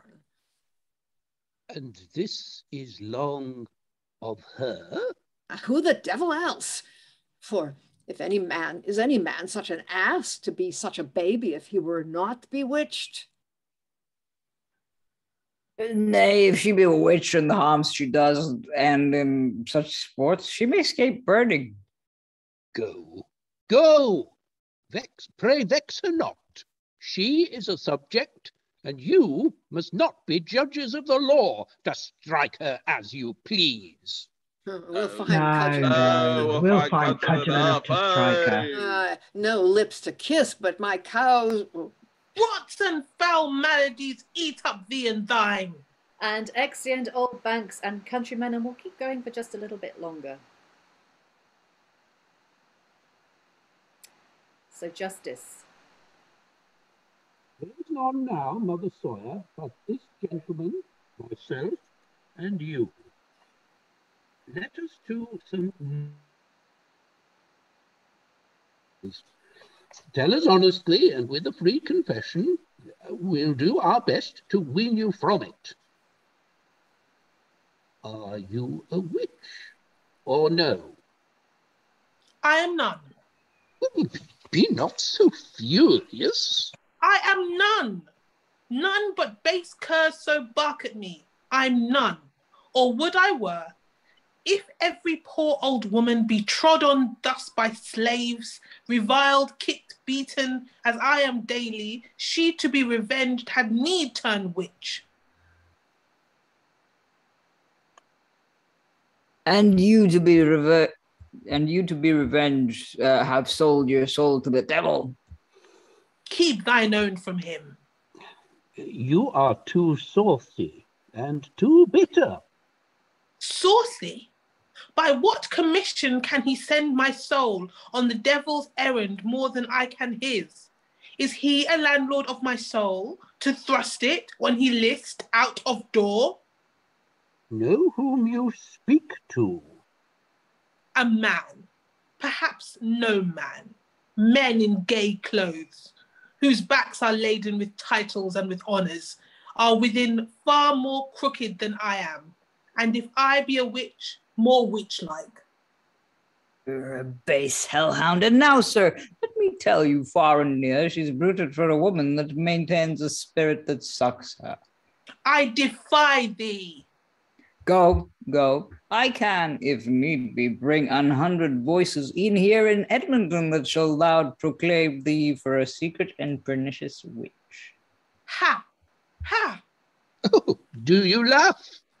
Why laugh you? At my name, the brave name this night gives me, Witch.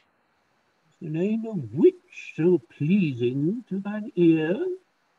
Pray, sir, give way and let her tongue gallop on. A witch? Who is not? Hold not that universal name in scorn then. What are your painted things in princes' courts, upon whose eyelids lust sits, blowing fires to burn men's souls in sensual hot desires, upon whose naked paps a lecher's thought acts sin in fouler shapes than can be wrought? But those work not as you do. No, but far worse. These by enchantments can whole lordships change, to trunks of rich attire, turn-ploughs and teams, to Flanders mares and coaches, and huge trains of servitors to a French butterfly. Have you not city witches who can turn their husbands' wares, whole standing shops of wares, to sumptuous tables, gardens of stolen sin, in 1 year wasting what scarce 20 win? Are not these witches? Yes, yes, but the law casts not an eye on these. Why then on me, or any lean old beldam? Reverence once had wont to wait on age. Now an old woman, ill-favoured grown with years, if she be poor, must be called bawd or witch. Such so abused are the coarse witches, t'other are the fine, spun for the devil's own wearing. And so is thine. She on whose tongue a whirlwind sits to blow a man out of himself, from his soft pillow to lean his head on rocks and fighting waves, is not that scold a witch? The man of law whose honeyed hopes to credulous client draw, as bees by tinkling basins, to swarm to him, from his own hive to work the wax in his. He is no witch, not he. But these men witches are not in trading with hell's merchandise, like as you are, that for a word, a look, denial of a coal of fire, kill men, children, and cattle. Tell them, sir, that do so. Am I accused for such an one? Yes, 'twill be sworn. Dare any swear I ever tempted maiden with golden hooks flung at her chastity, to come and lose her honour, and being lost, to pay not a denier for it? Some slaves have done it. Men witches can, without the fangs of law, drawing once 1 drop of blood, put counterfeit pieces away for true gold. By one thing she speaks, I know now she's a witch, and dare no longer hold conference with the Fury. Let's then away. Old woman, mend thy life. Get home and pray. Exeunt Sir Arthur and Justice. For his confusion. And we're going to pause there. Wow. Okay, so another incredible change of tone for the beginning of Act 4. Lois. Yeah, that's a wonderful bit of irony that what convinces Sir Arthur that she's a witch is that she knows what he's done with Winifred. Yeah. Or at least, I mean, her accusation is so general that it could apply to all sorts of people, but in his case, that's what it means. Mm-hmm. Yes, I mean, as we were reading that, I was thinking, oh, lady, you've just done yourself no service there at all, because now he's absolutely going to be after her. But it's extraordinary, isn't it? The way this starts, you've got this kind of it's that trope, isn't it? Of oh, kill the witch, burn the witch. Oh, look, she runs out when her house is set on fire. Oh, that means she must be a witch. You've got all this terrible, like, misogynistic claptrap, which I mean is so much a part of the cliche about witches. And then you have her coming and giving you this incredible clapback, basically. And this is why I wanted to read to this part, because of what you were saying earlier, Eric, about, you know, is there that theme in the play of, you know, who is a witch? You know, are you just a witch if you're named a witch, or are there male witches? Can other women be considered to be witches? Turns out the playwrights were very much of your frame of mind. Rachael, is that a hand I see? Yeah, I was gonna say this, like, you know, Star Chamber, courtroom, you know, the legal coming to talk to this woman, that it's all, it seems like these are all men accusing her. It's kind of like when we were reading The Insatiate Countess towards the end, and it's all these men condemning her. And then also that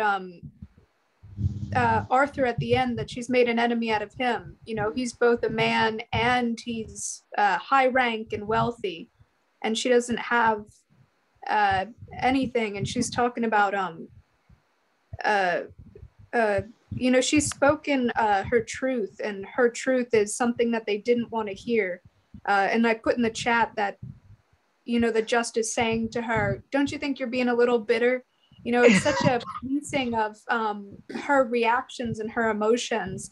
And it's like when a stranger on the street, or, you know, a coworker, a customer, depending on where you are, comes in and says, you know, smile, you know, and it's, you know, you were just having a normal day, living your life, but they decided that you weren't performing a certain emotion that they desired to see out of women.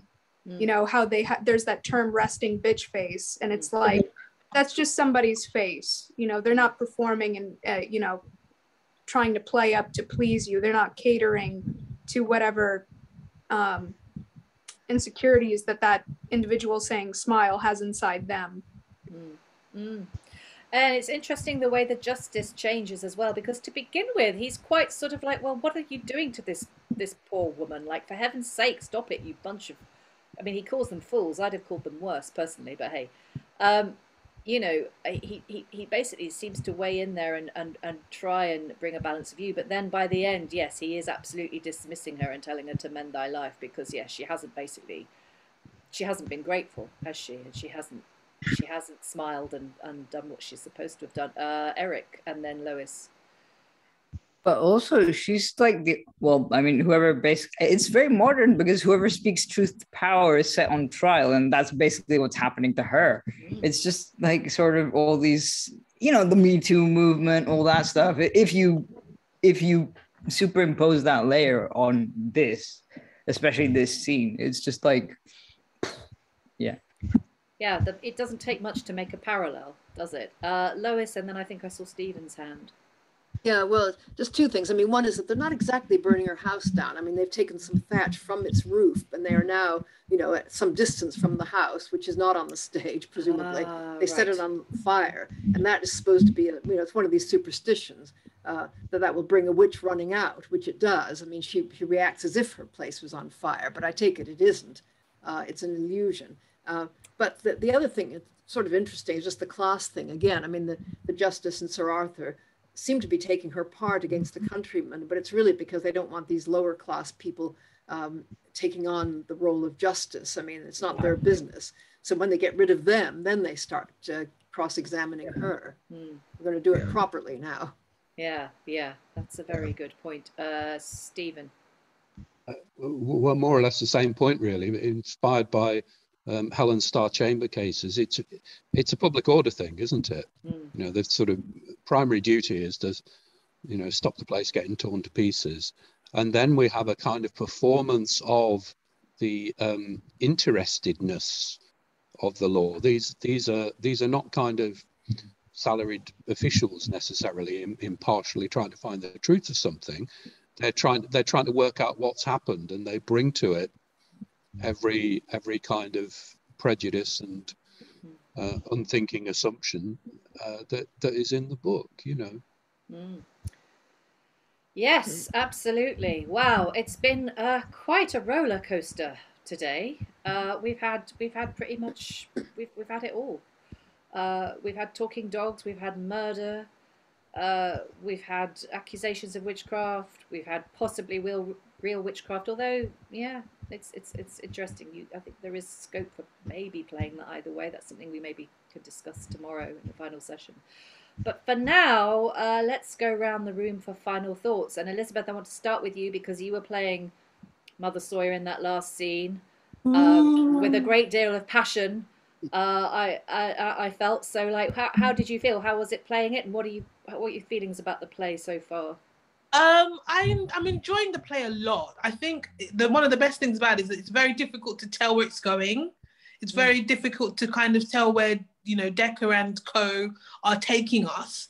What I didn't like or didn't understand was the kind of morality that was set up in the text. Because we set up a morality of like the dog saying to Sawyer, I can't do that because the person is good. I can't kill him off. But I can attack his things, his like cattle and his corn and stuff like that. But then when it comes to Susan's like I feel so sorry for her because I feel like she's a really pure character. She doesn't seem to do anything wrong to anyone, and she makes the kind of awful mistake for falling for Frank, and then she ends up murdered. And the dog's just kind of there tying Frank to a tree, kind of like saying, you know, giving him his alibi. And I was just wondering, like, that morality aspect that was set up in the last section we did doesn't kind of follow through in this section. Yeah, so that's an interesting point. I mean, I suppose you could say that the dog doesn't actually cause Susan's death. He becomes the agent for someone else doing it. So it's not a direct. But also, I mean, yeah, there is this thing which I think is you know, we've talked about before in this play, of the fact that there is an inequality even in the way that the devil treats a woman as opposed to the way he treats a man. It's, you know, it's definitely there. So yeah, it's a really interesting point. Rachael, your final thoughts, please. I was just about to write in the chat that the dog, how you just said the dog treats men and women differently. We get right there at the end that the law treats men and women differently. Yeah, besides that, I'm still really enjoying this. I agree a lot with Elizabeth in that every time I think I know where it's going, it goes somewhere else, but I enjoy where it goes. And the way the subject matter is handled, you know, sometimes we read these plays and it's like, what do we do with this, and how do we contextualize like these troublesome ways the characters are acting with one another? But all of this feels so pointed and intentional, and there's so much that you know, even if I'm just looking at it with modern eyes and this isn't the way that they intended it, there's such good writing here. Like, all three of these guys are fantastic. That there's so much you could just take. I really want to see this play on stage. I'm really looking forward to tomorrow.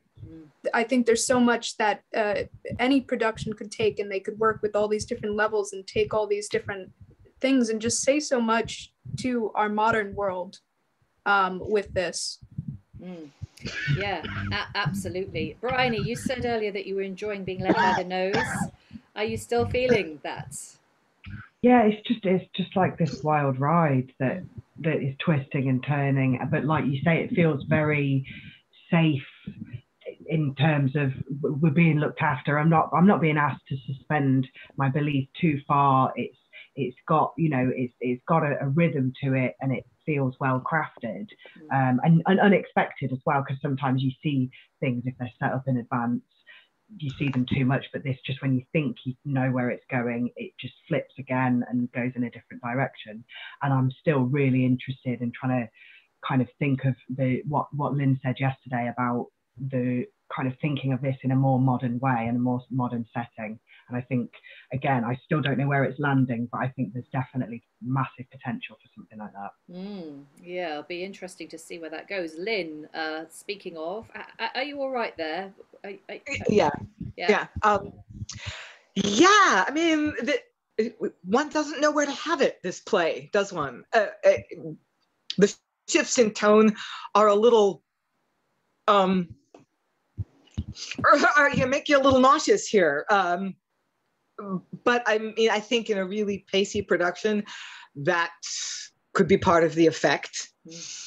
And, just the ambiguity of the characters is also so fascinating. I mean, Mother Sawyer is a witch. She kind of is. I mean, she has responded to the way society mistreats her by calling on the powers of darkness for revenge. She knows the dog is the devil or sent from the devil, and she's made a pact with it. I mean, she is a witch. But on the other hand, everything she says in this confrontation with the Justice and Sir Arthur is valid. Like, do you know who you're talking to? I'm talking to men with fancy clothes who are maybe more corrupt on the inside than I am. So yes, she is, as Eric says, speaking truth to power.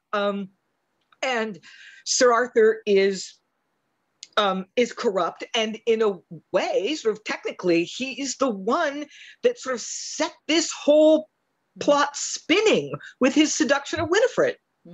And then his manipulation of Winifred and Frank to get together in order to hide his own misdeeds. And so he, in a way, Sir Arthur is the one that instigated all of this. So it's that's such I'm really glad we did that today, and that Elizabeth had a chance to read that, because that's such a great scene. I mean, Mother Sawyer is not a good person. She's not a pure person, but boy, she's telling the truth there. So it's just so hard to know what to think of people and how to assess them, what to make of them. But I think that's kind of part of it. And I'm actually really loving that. Yes, and the playwright isn't letting the audience off the hook in terms of making easy choices about the characters. And also, I love the way that the construction of the play, because you're right, Sir Arthur kicked all this off, and now finally we've got A and B plots coming together in a more cohesive way, or so it seems, with this confrontation between him and her. Eric, do you have any final thoughts? Yeah, it just feels so modern. Just like, wow. But also, I was gonna say that sort of it's interesting how Frank's bit problem of being trapped into marriages and Cuddy's problem of wanting to be with Catherine are solved in the same action. So it's kind of like they're both resolved in the same, basically by Frank killing Susan and framing Warbeck and Somerton for murder. It's like two problems solved with the same solution, which is quite interesting if you think about it. And also just a lot of the stuff that the dog says he can't do are basically technicalities. It's very much sort of like arresting someone and who is actually a murderer or something, and then they get away they get away with it because of technicalities. That's basically what the dog is. He's the accomplice. It just kind of, it's interesting how that's framed. And I think the whole mirror reflection parallel, as we were talking about earlier, is working out quite interestingly. Yeah, that dog. The dog is the mirror of the characters. Yeah, he's lethally efficient, that dog, isn't he? Dan, do you have any final thoughts? Yes, I have a couple. First of all, what Elizabeth had pointed out, yes, absolutely played by an actor here, although I don't know if that was necessarily the case in another play, in a lost play that we were talking about yesterday. It would seem to me that it would seem the most efficient way to have this dog being played, a talking dog who's tying up people and whatnot, would be played by an actor and not by a puppet. I really am enjoying this play. I think the contrast with Dr. Faustus, I think, is because of the fact, and this has already been pointed out about the real witch, Elizabeth Sawyer, the way that she's described, I guess, in the pamphlets is you don't have any sympathy for her really, or at least it's not in the pamphlet for you to have sympathy. Whereas in this play, absolutely, I think there is, and I think this makes a classic anti-hero for you. And that's a tried and true trope in these kinds of stories. So for that reason, I think it's really well written. I think I'm pretty sure we're supposed to empathize as well, or at least understand Cuddy's story as well for that same reason. Not so sure about Frank, but the idea, we're kind of not necessarily victims in society. You know, we're dealt a bad hand or whatever, and sometimes we'll turn to these kinds of solutions. Yeah, Lois, do you have any final thoughts? Well, the Faustus parallel is interesting because Marlowe and the various people, including this guy Bird, actually, I think, who were involved in writing additions to it, were not really interested in society at all. I mean, it all happens between Faustus and the devil, and there's no sense that he's been driven into it. In fact, he's a highly successful man who just wants more. Whereas here, I mean, everything is really about the role of society in pushing these people into what they do. They all feel sort of trapped. And I guess another thing, since I was reading The Incredibly Saintly Susan, is that, I mean, she might be the one character in the play that you'd think was unbelievable, but it struck me that they'd been quite skillful even with her, and that so much of what she says unintentionally twists the knife in somebody, because, she doesn't know what's going on. And so she just keeps saying things that make Frank feel even worse and more guilty. And, and then the irony of the fact that everything he says to make her miserable actually makes her happy that she's dying when she's free from sin and can be. And then, of course, she dies asking for his that he should be forgiven, which might strike everybody as unbelievable. But anyway, it's just part of the surprises that the play keeps springing on you. Yeah, it is a surprise because, I mean, especially because when we meet Susan, she's very frank and direct and she's seeing off Warbeck. So we know that this is a woman who has spirit and an independent mind. I suppose you could perhaps just put it down to the fact that she's head over ears in love with him, maybe. But it's a really good point, and it's so deft in the way the playwrights construct her character and give her these things to say that, as you say, twist the knife in even more. No pun intended, terrible pun. Greg, do you have any final thoughts? No, just really interesting having seen it on stage to hear it and hear the language even clearer in some ways. No, fab. And Stephen, any final thoughts from you? Well, most of it's been said by other people, I suppose. I'm really interested in the dog, I suppose, as a framing device. You've sort of I've seen productions of Faustus where, Mephistopheles is around most of the time. I've seen plays where there are fairies all over the place, and I've seen Johnson's Zanies in Volponia, and they're all on stage all the time. And I think that gives so many kind of options for framing. It's one, reading the earlier plays, it's kind of, everything's being said, and the dog scenes are interesting because the dog has almost no lines for great periods, but what is the dog up to? And I suppose the other point is, well, it's been made, but I find the kind of world of the play fascinating. It's a kind of enchanted world. And so even though, yes, the psychology is sort of very modern, it also seems very unmodern to me. I was thinking as we were reading this of all those 16th century plays where the kind of randomness of people's behavior is attributed to Cupid. Yeah. Who is quite a sort of Puck-ish figure, quite a mischievous figure. And the dog, of course, is also, of that species of vice, which is purely about mischief and evil and meddling. So I find this kind of enchanted world where people really kind of don't know what's going on, and they're a kind of prey of these forces. I find that a really, really interesting world to have as part of it all the things that people have already been saying about the way in which somebody can be voicing a critique of something and yet at the same time, just be surrounded by, as it were, an unfamiliar world. Yeah, it's interesting. Tonally, it reminds me quite a lot. In certain scenes, it reminds me quite a lot of the Old Wives' Tale. But yet we've then got all this like really quite horrific stuff, and all these really complex themes and ideas being woven into that sort of fairyland atmosphere. Right, well, that is the end of part 2 of The Witch of Endor. We will pick it up again for the final part tomorrow. It just remains for me to say thank you very much to all our readers for their insights and their marvellous performances. And we will see you tomorrow, hopefully, for part 3. Bow wow, I'll have it now.